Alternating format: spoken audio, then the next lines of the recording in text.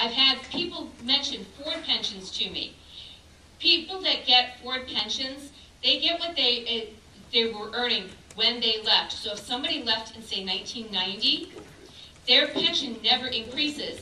And when the Social Security kicks in, their pension is cut by that much. They don't get a pension and Social Security on top of it, regardless of what some people might think.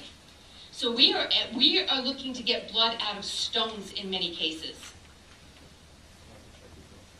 What percentage of this city is living at or below the poverty level? And we're going to ask everybody to do more with less. We can do no less. We must lead by example on this and not by edict.